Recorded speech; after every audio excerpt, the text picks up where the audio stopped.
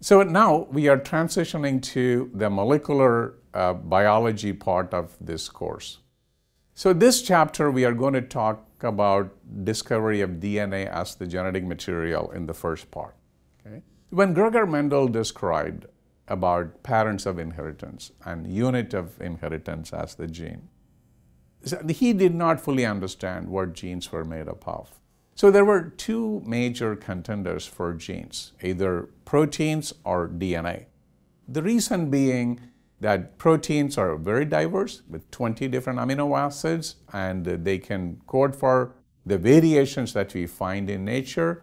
And DNA is just 4 bases, but only thing is that every cell contains DNA, and when the cells divide, like in mitosis or meiosis, they split the chromosome, they separate into part with equal amount of chromosome. So there's something to do with the DNA along with the proteins that go with the DNA in the case of eukaryotic cell.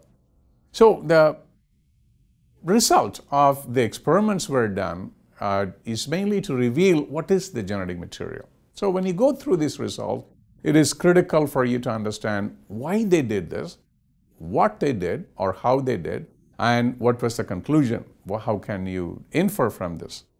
So the experiments also revolved around the First World War time when they were looking at pathogenic bacteria and non-pathogenic bacteria, and around Second World War time where there was enough radioactive material available. So the first experiment about pathogenic materia transferring DNA or DNA-like genetic material at the time to a non-pathogenic bacteria to cause a disease was almost forgotten until radioisotopes were available later on, or the techniques were available later on to isolate DNA or RNA and use different enzymes to prove it was the DNA as a genetic material.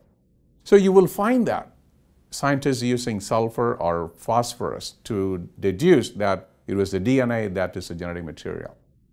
Once that was proven, the race was on to discover the true nature and structure of DNA that would explain how DNA can serve as a genetic material. As a genetic material, the DNA has to do 2 things. 1, it has to store information. 2, it should be able to replicate. So these 2 functions need to be described in the structure. Okay? So the best structure was elucidated or deduced by James Watson and Francis Crick based on the X-ray image of Rosalind Franklin. So at that time, they were working on in London, and when they saw the X-ray image by Rosalind Franklin, they were able to come up with the idea. The DNA is like a double helix, and there are nitrogenous bases like A and T, and G and C, they pair with each other through hydrogen bonding, and ribose phosphate backbone is what is holding them together. So that structure was able to tell that the DNA can store information in its base sequence like G, A, T, C, and so on.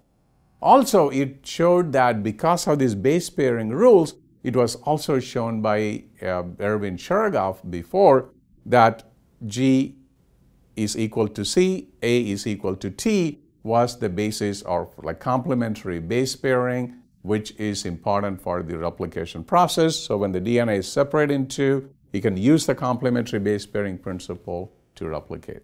So it was a successful demonstration by building models based on an experimental evidence. They showed that DNA structure is a double helix.